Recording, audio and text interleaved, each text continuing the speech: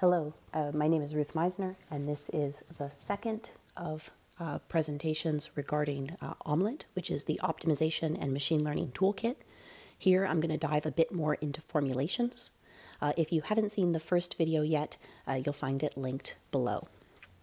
Okay, so this is the team. We'd be delighted to have you join us. And recall from our first video that the type of optimization problem we wish to solve are those that hybridize mechanistic model-based optimization, that is, optimization where I can write down the constraints, and surrogate models learned from data. So maybe there's some complicated reaction or something like this. If I have an engineering application that I can model from data, but I don't have equations describing it, I want to hide the complexity of going from the neural network to an optimization formulation. This is exactly what OMLT does. We also work with gradient boosted trees, of course, and in the previous video I gave the example of this particular formulation. I said it was pretty complicated and that what we're doing in OMLT is we're hiding that to the best of our ability so that what you have to know is how to hook the inputs into the OMLT block and the output of the gradient boosted tree from the OMLT block, but that you do not have to code yourself the gradient boosted tree formulation itself. It's a bit of a waste of time if you're not actively doing research in the area. Okay, but remember that neural networks have quite a lot of different activation functions.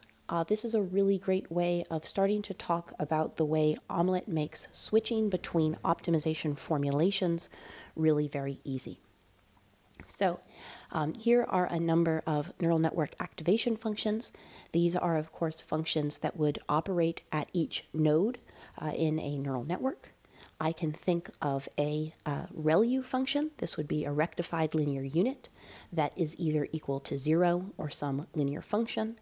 I can think of a linear activation function, tanh, soft plus, quite a lot of other activation functions. But within an OMLT framework, there are sort of two types of activation functions. One are the non-smooth activation functions, and the other set are the smooth activation functions. And here by smooth versus non-smooth, what we mean is that the activation function itself has some place where there is a discontinuity in the derivative of the function. Now, what is really cool about OMLT is that we have a number of different formulations that are available for each of the activation functions that we support. For the rectified linear unit, we have 3 competing activation functions. So you will find papers in the literature that will compare or contrast sort of the big M formulation versus a complementarity formulation versus a partition formulation. And this is really good research, but the challenge for somebody who now wants to use this research is that you don't know which one to implement because it's quite problem specific which of these formulations is going to turn out to be the most useful. Similarly, there are nice research papers that compare a full space formulation versus a reduced space formulation for the smooth activation functions. And again, OMLT is going to let us switch between these different formulations very, very easily. So for ReLU, we have 3 types of formulations. We have a big M formulation, we have a complementarity formulation, and we have a partition formulation. For the smooth activation functions, we have 2 formulations.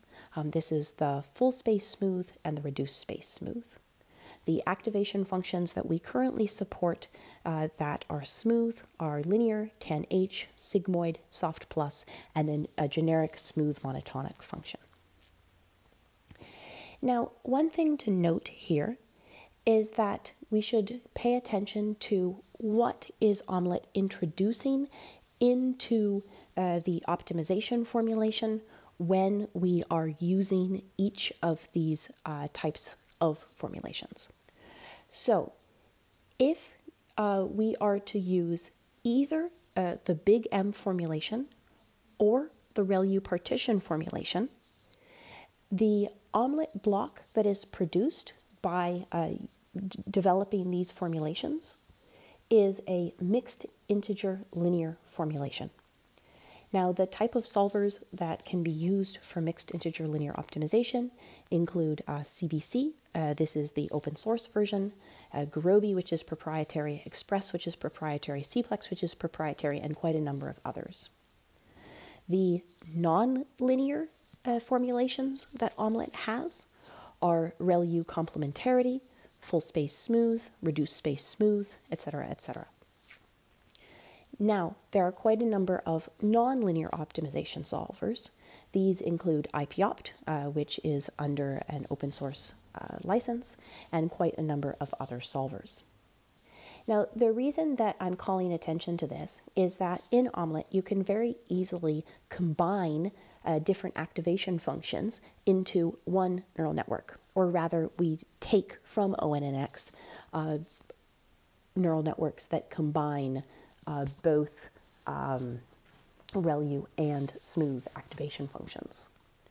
The reason that there's a little bit of a hidden complexity there is that we recommend, if you are using a full space smooth neural network formulation or a reduced space smooth neural network formulation on any of these non-linear activation functions, including tanh and soft plus, we recommend to use those smooth activation functions together with the ReLU complementarity formulation. And the reason that we recommend to do this is that then you end up with a non-linear optimization problem. I dearly love mixed integer nonlinear optimization problems. I've actually even written a solver for one of them, but they are quite difficult problems to solve. So basically, if you mix mixed integer linear with nonlinear, what you'll end up with is a different class of solver where you do have more difficulty working with the optimization problem. So just something to keep in mind. Okay. So I mentioned all of these different formulations. I was mentioning full space smooth, reduced space smooth, blah, blah, blah, blah, blah, blah, blah. Now there's lots of research papers in this area, but what OMLT is trying to do is trying to show, hey, we can put these optimization formulations in competition, and then the user can get whatever is the best without having to experiment with implementing every single one. So the key idea here is that one optimization formulation may, for one particular application, be more effective than another. And the optimization community already has algebraic modeling languages, such as Pyomo, which make switching optimization solvers easy. So I gave these optimization solver examples on the previous page. You can just switch between them very easily in Pyomo. What OMLT's doing is that we're making switching formulations as easy as changing a couple lines of code. And I want to give an example. Let's say we have a neural network that is using ReLU activation functions. And remember that ReLU activation function is a non-smooth activation function, so we either are equal to 0 or equal to this line. Well, the very well-known big M formulation is a formulation that is going to use binary variables, and it's effectively going to aggregate all of these inputs X into the node in some way, aggregate these together so that you have sort of one binary variable that you're turning things on and off, and you have an output Y. In OMLT, saying that you want to use this ReLU big M formulation is exactly one line of code. But what if you want to use this partition-based formulation? Now, I am a big fan of this partition-based formulation because I am a co-author on this paper, but I don't know if for a very particular application, if this partition-based formulation is going to be better. What happens in this partition-based formulation is that we have this parameter p. In this case, I'm saying that the parameter p is equal to 3. And what that parameter p is equal to 3 means is that I am somehow aggregating the inputs x into the node into three parts. I do also have to define a function for defining which of the variables go into each of the partitions. But once I have done that, I have only to say, well, I don't want to use this big M formulation again. I just want to use this ReLU partition formulation. So in OMLT, having to switch between ReLU big M and our proposed partition-based formulation is as simple as defining this parameter P, and then defining this split function. I would have to define this split function elsewhere. Didn't have room for it on the slide, but this is actually the most complicated switch in OMLT between two different formulations. It all gets easier from here. So what we showed in this paper about these partition-based formulations is that this parameter P is basically something that really affects the time of solving these particular type of optimization problems. So this is time on a log scale on the x-axis, and then on the y-axis we have the number of solved. So over time, each of the formulations is solving more and more and more.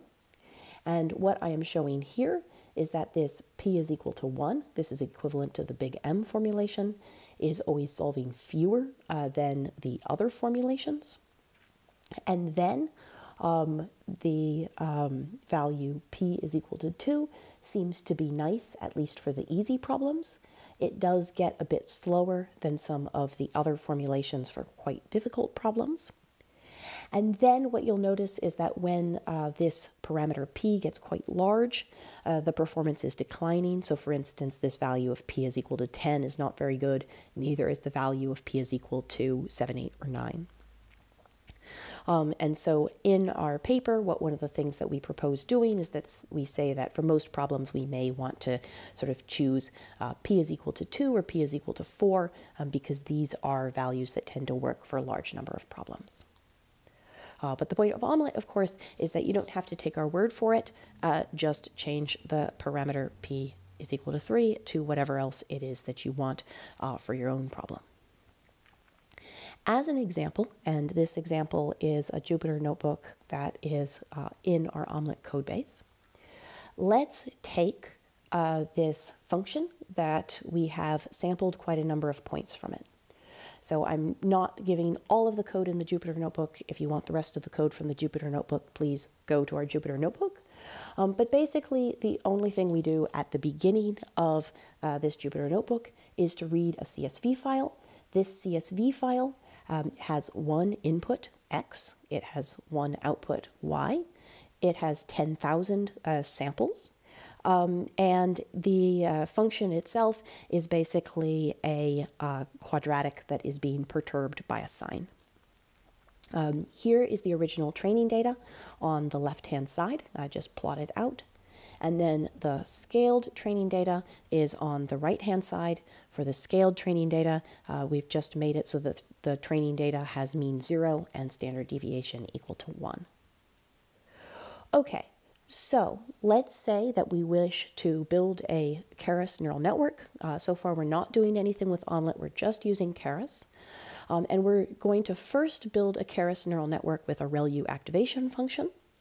I would define the architecture of the neural network itself.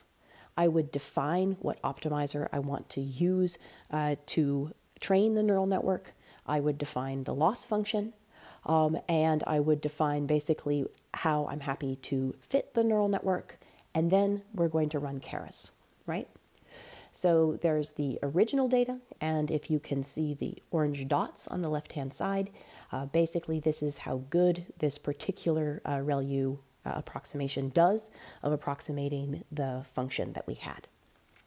Okay, I could build a similar Keras neural network now with a sigmoid activation function. So instead of having a ReLU activation function, I could have a sigmoid activation function, or I could develop a neural network that has a mixed activation function where some of the nodes are activated by the sigmoid function and some are activated by a ReLU activation. Okay, so as we mentioned before, this is just keras. But now we're going to start using OMLT. So what happens is that after we have built the keras model, we're going to say that we are going to load the keras model using the keras reader, and this keras reader is in OMLT. And we have a neural network formulation now. Then what we're going to do, and this is now Pyomo code, we're going to say we have a concrete model, and we're going to say that we have these variables x and then we have these variables y. So these are Pyomo variables, and they're going to be part of our optimization problem.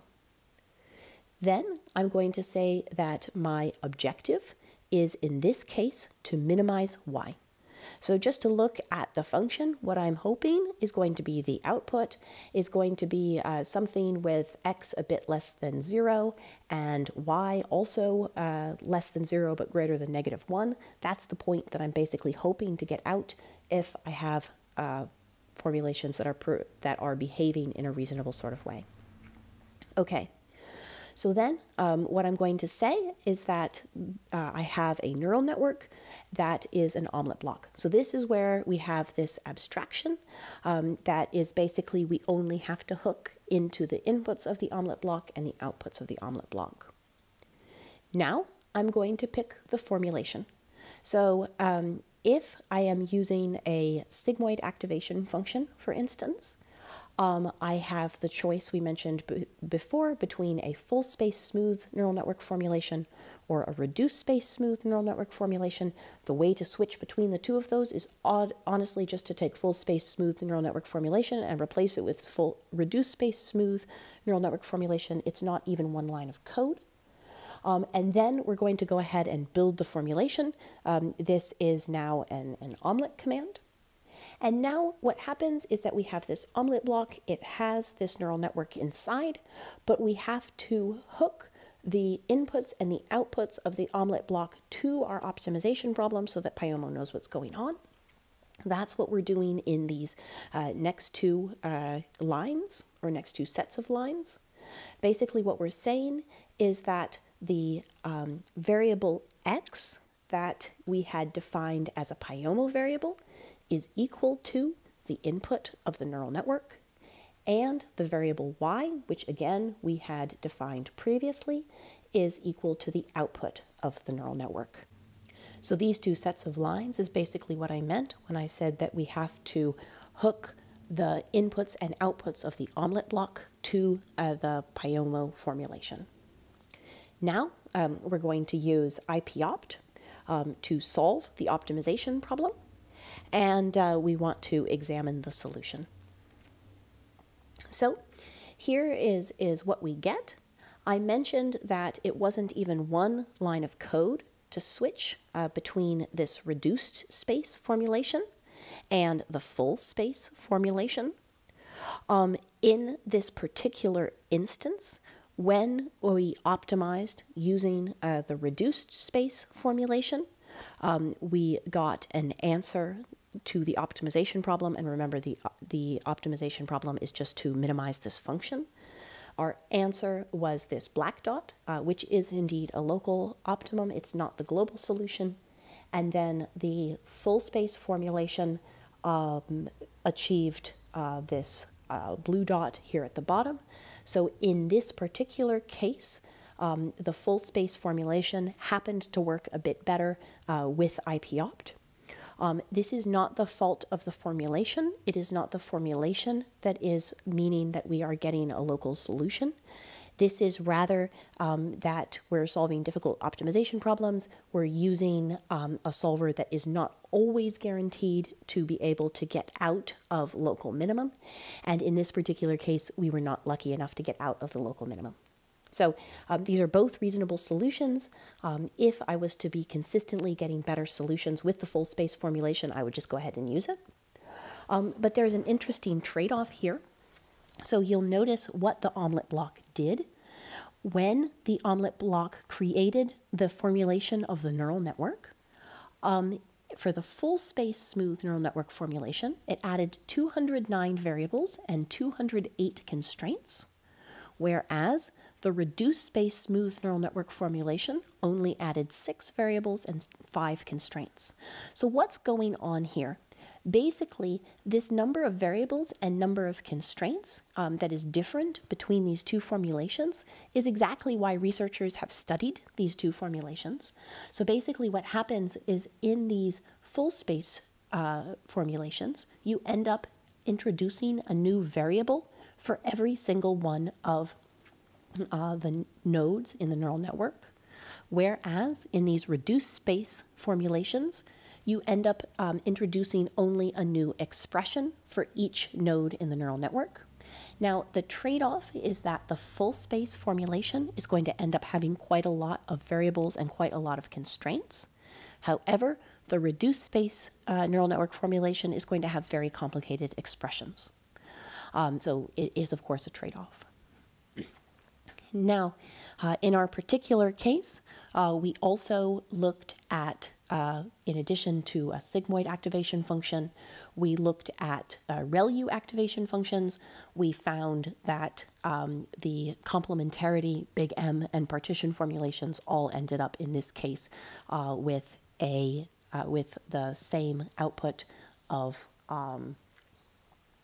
the optimization problem, and then our mixed ReLU/sigmoid activations also got the same answer. However, they all have a different number of variables and constraints and different types of variables and constraints that they are introducing. In addition to this example, which is available in its full glory on our GitHub page, our GitHub page has quite a number of other Jupyter Notebook examples. So for instance, we have this example of an autothermal reformer. There's this really great code called BASF SE that was used to build a process model of this autothermal reformer. And then what we did is we developed a neural network surrogate with data from a BASF SE, and one of the notebooks, or actually two of the notebooks, are looking at developing optimization problems on this autothermal reformer. We're looking at activation functions that are both smooth and also the ReLU activation function. If you want even more notebook examples, we have 2 notebooks where our point is to sort of show how to use OMLT. Then we have an example that works with the MNIST dataset for looking for adversarial examples, and we also have a Bayesian optimization example that's looking at optimizing the Rosenbrock function. So remember to check out our GitHub page. What OMLT is doing is that it's translating a trained neural network or gradient boosted tree model, so a machine learning model, into Pyomo constraints. We are achieving interoperability via the ONNX interface, and we can easily switch and compare optimization formulations. Thanks a lot for staying to the end, and if you wish to join us, find us on GitHub. We'd love to have you on board.